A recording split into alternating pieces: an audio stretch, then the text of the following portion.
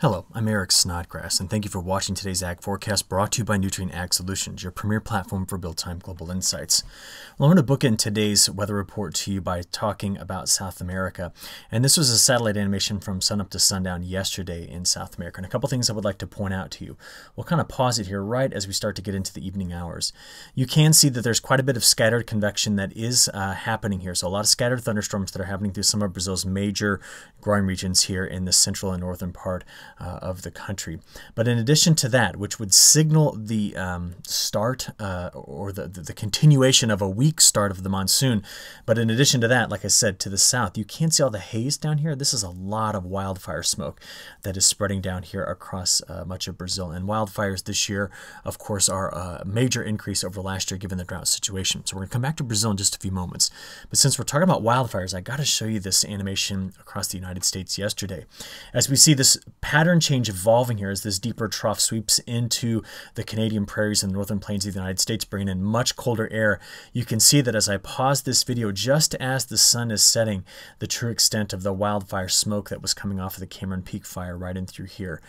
You can also see this maybe a little bit better if I show you this high resolution view here from MODIS satellite here. And you can just see the extent of that smoke spreading across Fort Collins and Loveland, and then right here across the high plains of Colorado into parts of Kansas and Nebraska.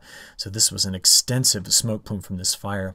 One of my colleagues, Greg Zimmers here in Loveland, Colorado, part of Nutrien, sent me this incredible picture of what that smoke plume looked like. I have personally never experienced something quite like this, so to see his pictures were just some otherworldly almost.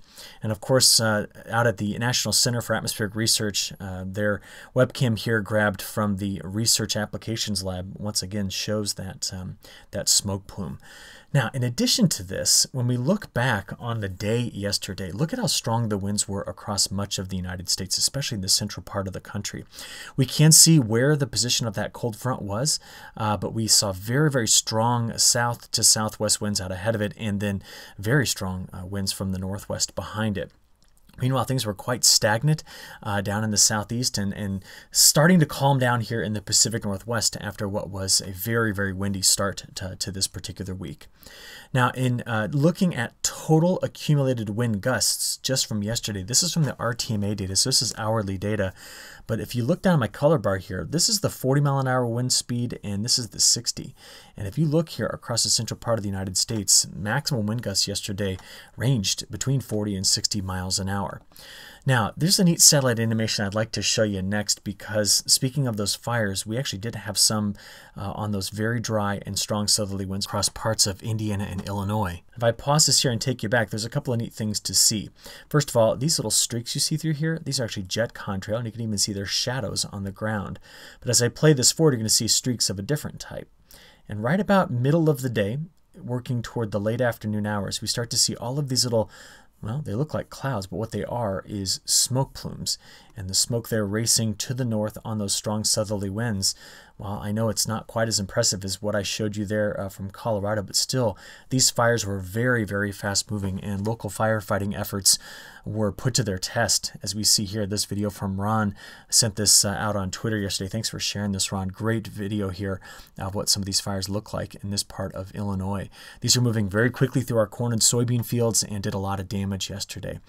So this was the problem we were having in the midsection of the United States. From there, where's the smoke going? I would like to play for you at least an animation to show you that while things are going to clear out over in Illinois initially, some of the smoke from that Cameron Peak fire is going to continue to push out of Colorado through Kansas, down here into parts of like the Ozarks, and eventually come back into this part of the Ohio River Valley.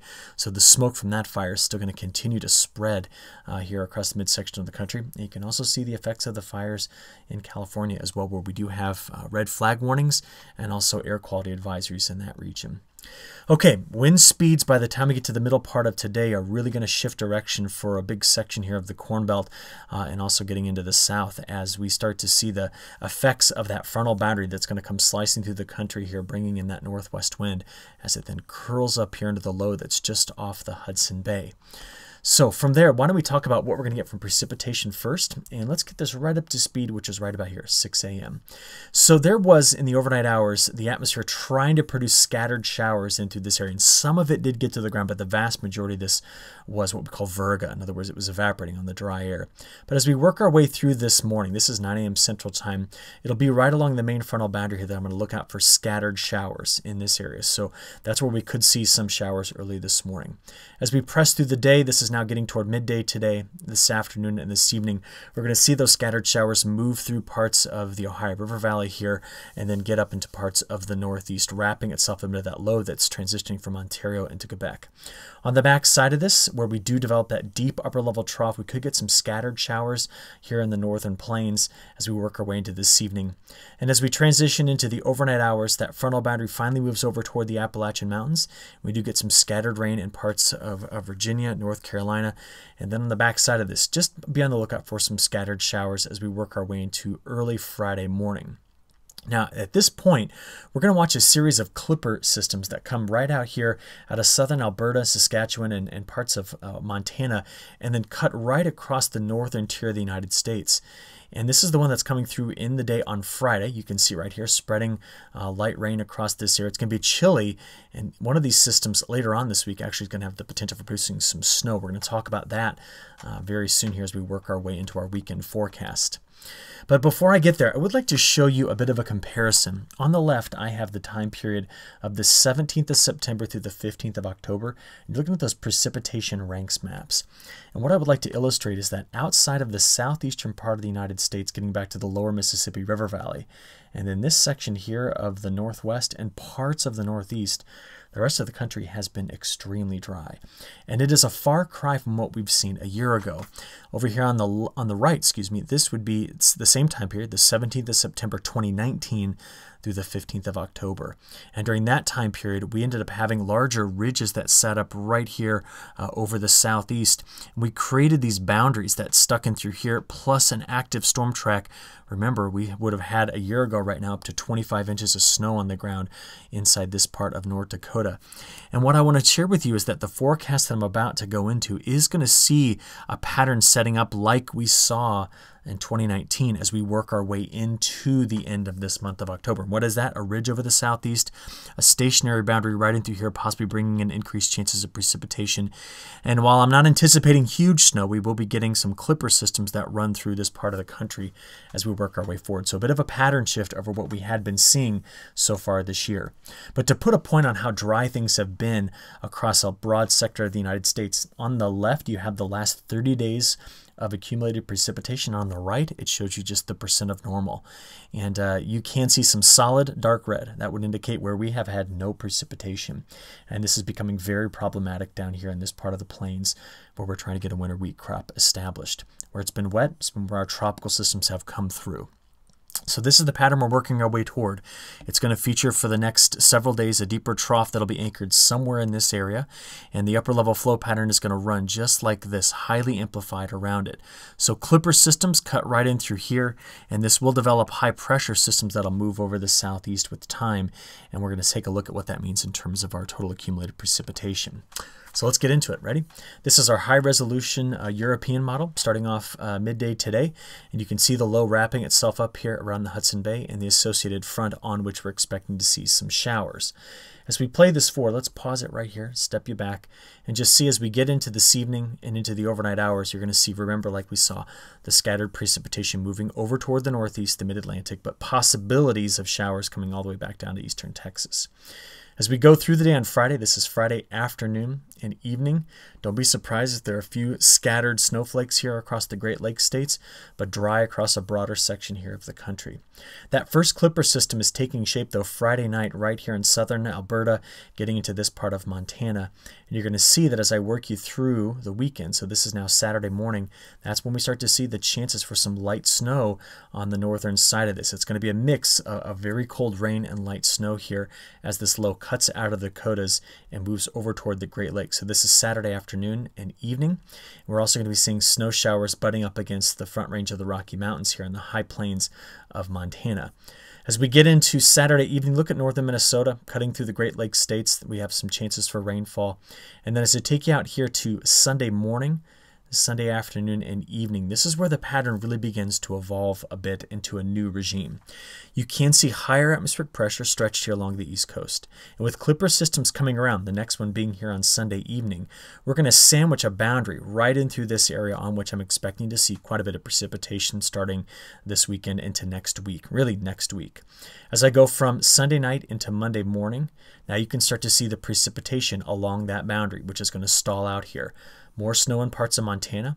As we work our way into the day Monday, this is Monday evening, now working away the overnight hours on Monday, and now getting into Tuesday morning. If you noticed, right in through here, and this has been an area that's been very dry, we're expecting to see repeated chances of precipitation. Now on Tuesday, there might be enough cold air that we could bring snow into parts of maybe into Nebraska, and the nose of that possibly even getting over into maybe northern Iowa, southern Minnesota. It's going to be a trick to see how cold those temperatures get. But notice as I take you out to next Wednesday morning, again, that same boundary sits there between high pressure here, and then after each clipper, high pressure that builds in behind it. And so that seems to last quite a bit as I go through the next week here in terms of precip. And you start to notice something circulating out here in the open Atlantic. I'll talk about that in just a few moments. So putting together that next week in terms of total accumulated precipitation, again, our clipper systems come through this area. We see the stalled out boundaries right in through here, but it's going to continue to be very dry in California. In fact, we'll probably finish the month without precipitation across much of the state. It'll be dry right down here in this section of the Cotton Belt, and overall across much of the Cotton Belt, not too much precipitation to talk about. And this part of the plains continues to stay dry. But in this region and through here, we're going to have rains that will at times interrupt harvest. And just to think about what that snow could look like through the next week, well, here's the probability of getting at least an inch. So the colors down there at the bottom, you can see the color bar, probability of getting an inch. So we're going to watch this in through here and parts of the high plains coming into the Dakotas and Nebraska as we work our way toward the next week here. From that point forward, I would like to just stretch us out to the day 10 pattern. You can still see the pattern's quite highly amplified here, and that's what's going to help keep this deeper trough in place. Plus the higher atmospheric pressure that's still sitting over the Arctic is critical for that as well. So that means as we go out here into week 2, this is what we expect to see in terms of precipitation. I'm only showing you the European model today because the trends lately from the GFS have been to back themselves up to what the European has been showing.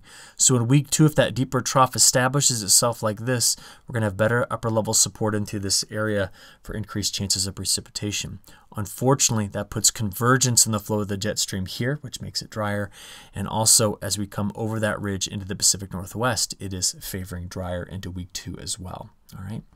From there, let's talk quickly about the tropics, because what we see here as we move forward is that the MJO is going to favor, well, right now suppressing motion, but with time, it's going to favor upward motion. So we see as we work our way out in the 6 to 10 day and the 11 to 15 that this particular region is going to favor better chances for having rising motion. And so that could mean tropical systems here and better support where I just put that X for the development of the monsoon. I'll show you that in just a few moments. National Hurricane Center's got its eye on 3 separate regions right now, and we're just going to provide some simple details here on what we're going to be watching, because those 3 separate regions, according to the European model here, could develop a system that kind of comes like this. And also we're just going to keep an eye on the Caribbean here for development over the next 10 days. There's really nothing concrete to talk about at this point. So let's get into temperatures. The National Weather Service must have been up early this morning because they've changed this map about 4 times since I started preparing this weather briefing. And the main focus I'll bring your attention to is right in the center part of the United States, where we do see frost advisories and freeze warnings. That dark blue there, the freeze warnings, but also the high wind down here in parts of Texas, including some a frost advisory for northern Texas and far western panhandle of Oklahoma. Back to the west, this is a red flag warning and air quality issues here. We got some pretty chilly air that's going to be coming through and some strong winds into parts of Montana. So this was what the temperatures looked like at 4 a.m. when I was doing this recording. Remember, I'm right here where this 55 is. This is an interesting forecast exercise because sometimes when we have large fronts that sweep through, we actually get our hottest temperatures well before the sun rises, and that's going to be the case today. But you can see the gradient from 55 here to 48 in Des Moines, or not Des Moines, excuse me, in the Quad Cities. And as you go across Iowa here, all the way back over to Sioux Falls, you can see those temperatures really dropping off substantially with this front that's sweeping through. So the max temperatures on Thursday, we've already hit them here where I live, and you can see the extent of the colder air coming down. As we go from Thursday into Friday, we're going to watch that cold air move to the east, so very chilly day here compared to normal. But as we work our way into the weekend, a bit of a rebound right here in the central part of the country out ahead of the next Clipper system, which you can already see knocking temperatures back here. So cool in the east, warm sector here, and then very warm out west compared to normal. From Saturday into Sunday, and then into Monday, that next shot at colder air comes through here. And as we see here, going out to next Tuesday and Wednesday, we're going to have these brief warm-ups followed by shots of cooler air around that deeper trough. Now watch what the overnight lows are doing. This is Friday morning's overnight lows, which is when those frost and freeze advisories were set for. And you can see that this is actually climatologically right on time for this part of the country, but a lot of temperatures here dropping below freezing on Friday morning, and actually once again on Saturday morning as you move over here toward the east. Now at this point, I don't think North Carolina will be dipping below freezing, but you do notice in the Appalachian Mountains, getting into this part of Kentucky, into West Virginia, Ohio, and Pennsylvania, we are going to get below freezing on this day, which will be the first time this year for a lot of folks in there. So then we have Sunday's brief warm-up in the midsection of the country, but the next cool down's coming out of the northern plains. And yeah, you're seeing that correctly. These are temperatures in the teens here for overnight lows along the northern plains. There's Monday morning's lows, getting into Tuesday and Wednesday. From there, let's just go take a look at the 6 to 10 day forecast, because the models are coming into better alignment on this pattern. We could see, broad scale warmth if you stretch from California through Texas and then up the East Coast. Both models do kind of agree on that. The European keeping the coldest air coming out of the Canadian prairies here into the northern plains of the United States. And then as you go out to the day 10 through 15, the models are trying to push this forward. So we are starting to see some bit of a pattern adjustment once you get past, honestly, Halloween. It's going to start to move this pattern out and could give us maybe a warmer start to the month of October, the month of November, but that's pretty far out in the forecast to be kind of trying to get a handle on at this point. So where we're going to finish is with South America. And I put up here several maps. They're in chronological order from the October 12th, 2020 to October 21st, 2013. So just looking back here over the last 8 years, I would like to illustrate that I even went back farther than this, as far back as the data set goes, and I cannot find a root zone soil moisture map that looks as dry as we did have here with the latest map that came out on October 12th. That's the map that's in the upper left. Feel free to pause it, take a closer look at these maps, but it has been extremely dry. Now, while we are expecting convection to continue across Mato Grosso, Minas Gerais, Mato Grosso do Sul, you can see those areas right in through here over the next week. It's going to continue to be dry in northeastern Brazil. But overall, where do we stand? Well, that's actually the driest I've measured in a decade. And normally we should be accumulating precipitation along this curve. That would be the normal start of the monsoon, but it was very delayed, and what's come back has been very weak, as you can see there. So this has already caused the problems we've had with the delays of planting here. But as we stated earlier, with the changes in the Madden-Julian oscillation, we are expecting that over next week and the week after that for better chances for precipitation. This just showed up in the European model. But I got to watch it very carefully because the model is kind of bouncing run to run, but it does appear as though the monsoon will get going as we get toward the very end of the month of October. And that is about 40 days later than normal. So we'll wrap it up right there. Have a great rest of your week, and we'll talk to you again soon. Thank you.